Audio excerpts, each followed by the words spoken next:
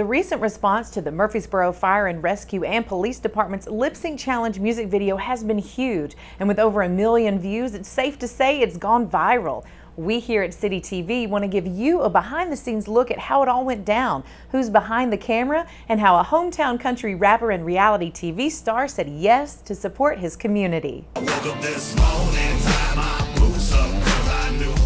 The Murfreesboro Fire and Police Departments both seem to be on the same wavelength. Ashley McDonald, the fire department's public information officer, contacted police officer Skylar Harris about an unrelated event and discovered they were both looking for a fun way to engage the community and decided to collaborate. We work in the field together daily, and so why not do this lip sync challenge together? Next step, get permission. And once the green light was given, McDonald called award-winning City TV producer Michael Neville, and they got to work finding the perfect song. We kind of traded off a couple of song ideas, and then she came across the one with Big Smo, and we both listened to it and we're like, oh yeah, this sounds perfect. And it was something that we knew that nobody else was doing, so it was a great opportunity for us. McDonald contacted Big Smo, a successful music artist from right down the road in Bedford County. He immediately jumped on board with his hit song aptly named Workin'. They said they wanted to use my song Workin', and I thought, well, that's perfect. You know, these guys know what work is all about, I'm sure. And immediately I was completely into it. You know, this is everything that that me and my brand stands for.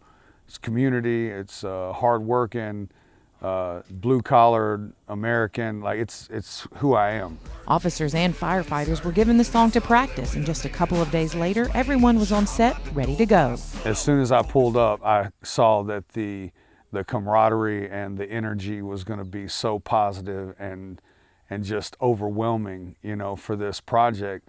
And I was instantly just tuned in on it. I mean, I was super thrilled to be there. The video shoot wasn't all work and no play. There was lots of fun going on behind the camera. Here we go.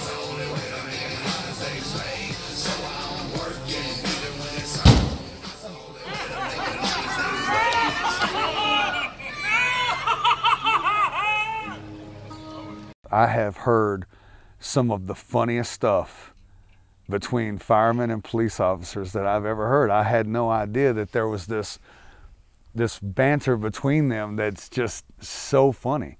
Like, if you want to make a police officer's life, hand him a hose. Like that, I was like, what?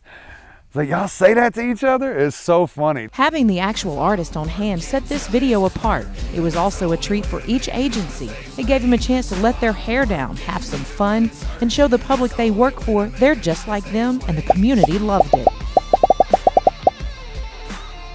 Some who were hesitant at first finally got on the bandwagon. When we got to recording it, and then Smo was there, and he was such a great sport about it, you know, everybody was excited to dance, and then they started coming up with ideas like, hey, why don't you get me in front of this, or can I have that part? And it just, I mean, it was a great opportunity for us to work together and kind of let our hair down a bit.